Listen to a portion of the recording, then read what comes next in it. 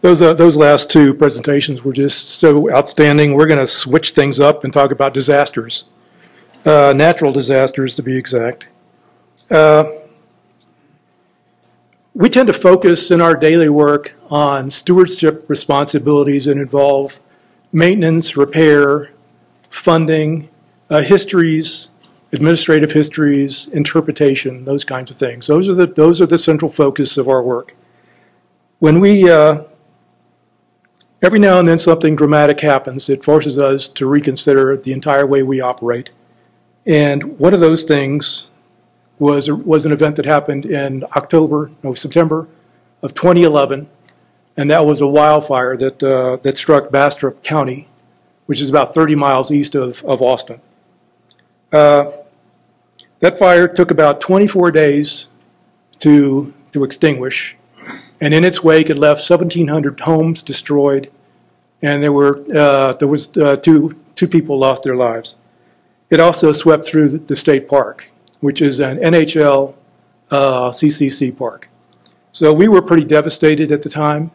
We actually were fairly well prepared to some extent, but the thing was moving so fast and it was just so furious that we basically had to get out of the way and let firefighters do their thing.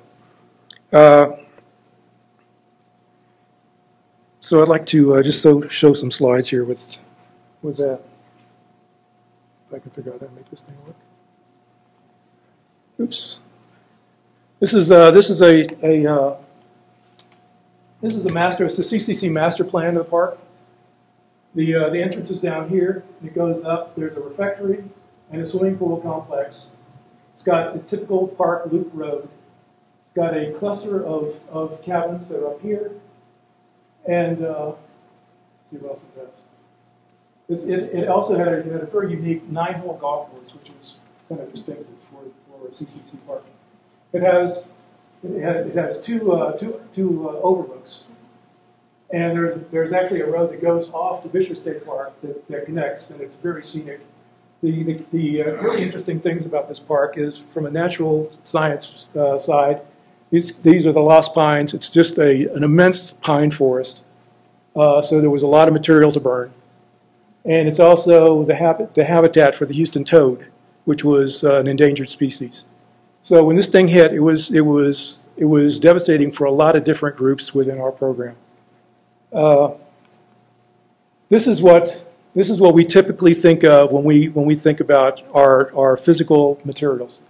We think about the CCC guy who's preparing the masks for the hearth supports in the refectory, and just the playfulness of the materials. Just losing this kind of thing loses the connection. Oh, I'm sorry. Okay. Losing the physical material is one thing, but to lose the connection to the period that made the park so distinctive in the first place would just exacerbates the loss. These are the types of structures that we have in the park. The refectory is on the top left. We have 12 cabins, at least 12 cabins. We have 2 scenic overlooks, both of these. This one's called Fair's Overlook, which was high up on a trail. Arthur Fair was the architect who was most responsible for the work in the park. We have there's a cabin that you can see on the top left. There was a lake just immediately adjacent. We'll talk about that maybe later. You can see some of the problems. The CCC like to nestle their structures into nature, which is a blessing and a curse because there's a lot of material there to burn. I love culverts, so I threw a culvert in. They're just such incredibly beautiful things. And we learned a lot about culverts because there was so much material exposed after the fire. Typical CCC drawing in the top right. Just the playfulness of the drawing is, they're just so wonderful to look at. And you can see the interiors. We connect to the CCC, we connect to the CCC boys, but we also connect to the user, the visitors who come to the park and do it generationally. They keep coming back, the families keep coming back. And there's just such a sense of playfulness. You can see the amount of use that the cabins get. So after the fire, we we had to do a condition assessment. You know, we were allowed back in the park, and one of the fair's overlook was extremely concerning to us because we lost 2 roofs. In this entire thing, we lost 2 roofs, one on each overlook. The rest of the buildings were spared, and Fran, I think we'll talk a little bit about that. But we asked Fran to come out to take a look because we had a FEMA representative, an inspector, come out, and he condemned fair's overlook. He said, we're not going to give you any money to put this thing back together because it's just too far gone. I looked at it. I wasn't convinced. I asked Fran to come out, and that began a dialogue that resulted in us applying for a grant with NPC DT, and we were awarded the grant. So this study is an outgrowth of that award.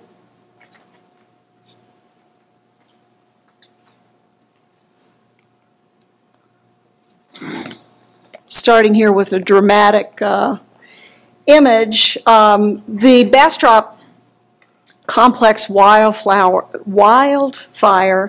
was our Labor Day wildfire. It began on September 4th, 2011, and it was the largest wildland urban interface wildfire in the state of Texas and the 3rd nationally. The wildfire spread at a rate of 5 miles per hour for the first few hours. Wind speeds encouraged heavy spotting, and it was estimated that spotting distance was really as far as 3 miles.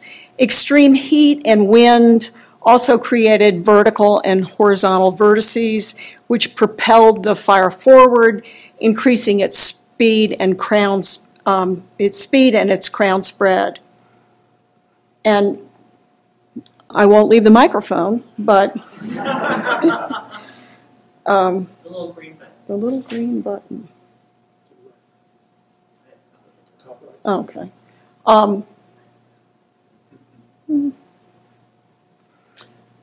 You can see, where is it? Oh, okay. Okay, got it.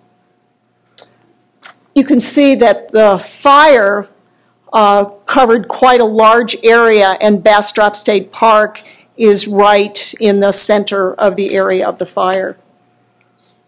Well, I may be, I think by my count, the 5th speaker who has had a video that does not work. It won't. Any betters? No, it already won't. Okay. This video shows the power and the speed of the wildfire, and it really is sort of shocking to look at it. So I'm going to talk about the aftermath. As Dennis mentioned, the Bastrop complex wildfire, I guess that's a Freudian slip on my part, impacted over 32,000 acres and nearly 1,700 structures. Many people lost their homes. And it did affect 96% of the Bastrop State's pine forest. And shocking to me, immediately following the fire, there was up to a foot of ash in many parts of the park.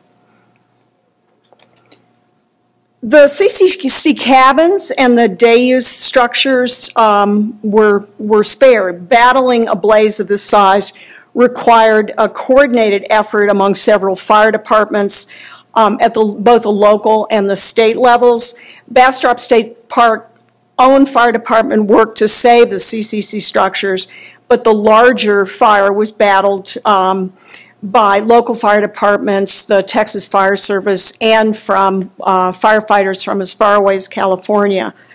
All the visitors in Bastrop State Park were evacuated thanks to the quick and effective efforts of park staff. And as you can see in this image, firefighters removed pine needles and doused roofs with water. They also built containment lines to stop the fire from spreading to populated areas of the county.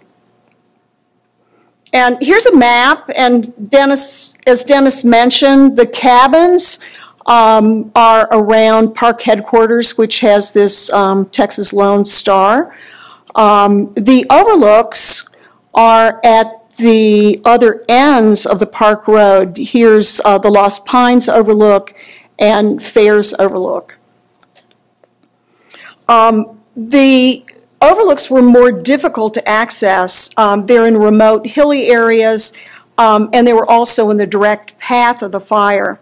And I think it's fortunate that the cabins were located in an area that could be accessed and were not in the direct line. Dennis mentioned that the overlook structures were not completely spared. Both are in remote locations that were more difficult to access.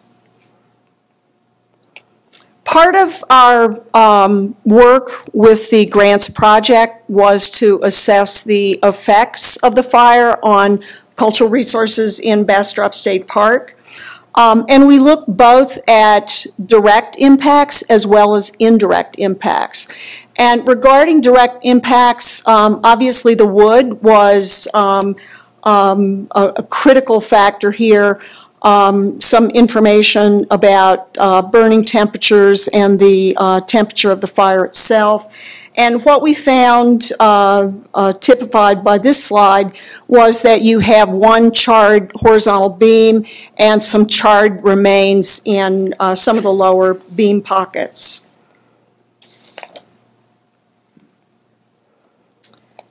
Most of the sandstone used to construct the CCC structures was quarried locally. During our post-fire inspections, we were concerned about the dark color of the sandstone of the overlooks, which, as you can see in this image, appeared charred with granular disaggregation. We suspected that the sandstone had suffered thermal shock and was altered at the micro level. However, our laboratory testing, which included scanning electron microscope examination, provided no definitive proof of the fire's direct impact. Sandstone matrix appeared intact, and the microcracks and gaps between the quartz grains and the crust were judged to be pre-existing conditions. I want to mention that this work was done by our graduate student, Miriam Twarek Hofstetter, with the assistance of Dr. Earl McBride, Professor Emeritus at the Jackson School of Geosciences at UT. We also looked at the direct impacts of the fire on mortar, and those effects were not obvious during our post-fire inspection. There was some dark-colored soiling, but the mortar appeared to be intact with little powdering. That said, the exposure to the high temperatures may impact the mortars over time, and for this reason we recommended monitoring its condition during maintenance inspections. Perhaps the most serious impact of the fire were the indirect impacts due to erosion. And indirect impacts occur as a result of fire-induced changes to the sites where historic resources are located. Considering the extreme loss of vegetation during the fire, the park was at increased risk for soil erosion. The sloping terrain of the park was a complicating factor. Slopes ranged from gentle, which is 0 to 5% slope, to very steep at greater than 20% slope. The official report issued by the Texas Forest Service indicated that there was increased risk for water erosion issues in more than 30% of the affected area. And in fact, problems did occur in January 2012 following a severe storm. Many of the CCC culverts, Dennis's favorite cultural resources, were soiled and damaged by soil erosion, and the conditions included stone displacement, losses, and silt and debris covered stone. Emergency repairs were required. Now that I've kind of gotten everybody in a depressed state of mind, I'm going to turn it over to Casey with some encouraging news about what we learned from the fire and how to prepare for the next one, which we expect will be coming. Oops. All right. So yes, my part of this project was to see what could possibly be done to help prepare a park like this for a worst case scenario, which had already happened. And someone mentioned yesterday the idea that your cultural resources are sometimes at war with your natural resources. So how do you prepare for a situation where your natural resources become an imminent and horribly dangerous threat to your cultural resources? And what we found trying to look for information was that there wasn't a lot out there specifically for this type of a park situation where the design was for structures to be nestled into their surroundings, their forest. A lot of the preparation documents were for house fires or things like that with historic buildings. So what we kind of focused on was a three-pronged thing, basically preparing the building, preparing the site, and preparing the people. So substitute materials for the building, defensible space for the site, and planning and documentation and communication for the people who will be involved. Substitute materials, and what I found was there's obviously, just like in most things in preservation, not one answer for everything. It's a situation by situation problem. So the Bastrop's cabins do have fire-rated wood shingles, which was kind of the best that could be done, balancing the historic integrity of these that had wood shingles originally. So that's something that, as cultural resource management staff, you'd have to weigh out the danger of a fire, a possible fire, if you're in a fire-prone area, to that.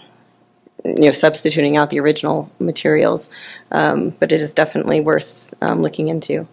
Defensible space is also one that's tricky in these parks because they were in their original design designed to be tucked in and subordinate to the surroundings, and the surroundings are right up next to these buildings, and a lot of these parks, built in the turn of the century, didn't have all these codes.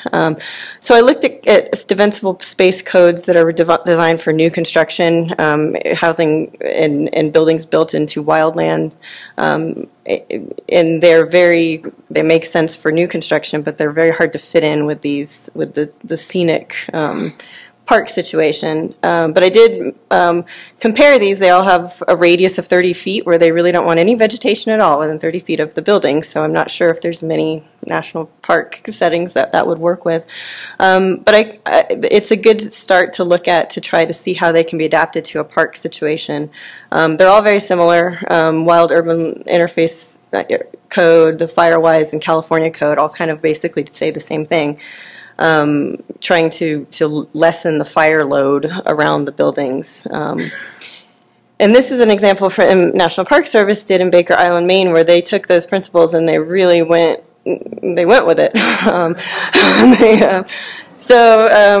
This is one that I put up as an extreme example, but it's one that as again would have to be a case-by-case basis. They restored this back to what its period of significance, didn't have all of this all of the growth coming up around it, and so to protect the lighthouse, they cut it back. And it was a controversial decision, but now that structure is much better protected. This would not have worked in Bastrop State Park. The whole purpose of the park would have kind of been obliterated. So there's a balance that has to be struck with that. But I wanted to provide some guidelines of something for the parks to use. And I think above and beyond the most important was to assemble a team and be proactive about that.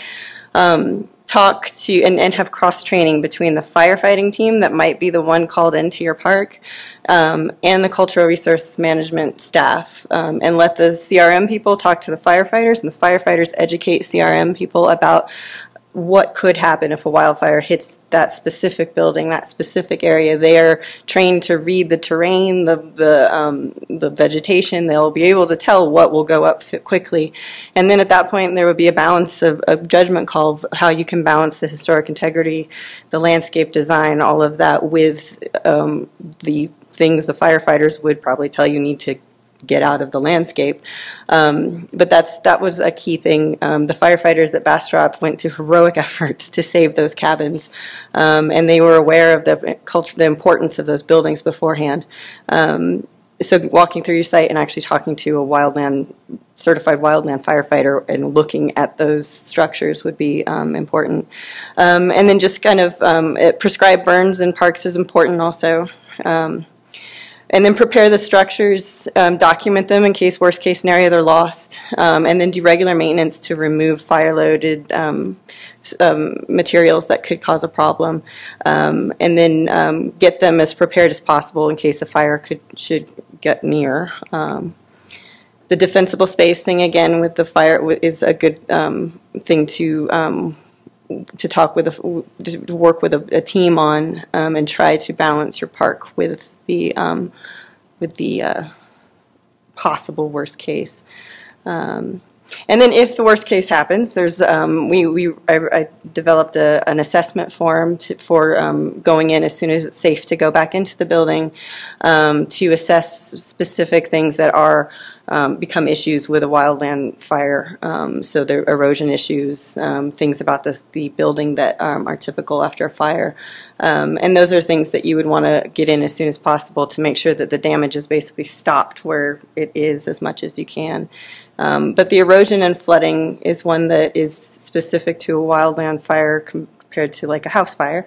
And at Bastrop it really played a big role later on, so that's something that would be important to kind of try to mitigate so you don't have secondary damage there.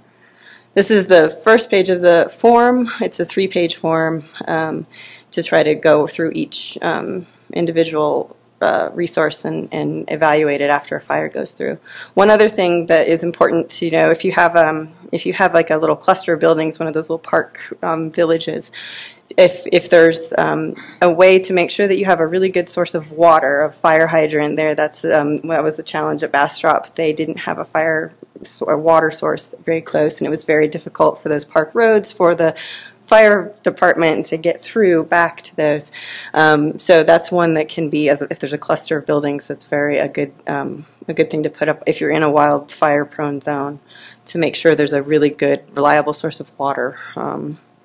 But this was kind of a worst case after the fact assessment form. Hopefully no one will have to use it, but probably. So those are the team of folks that worked with from the firefighting team all the way down to all of us who put this project together. So.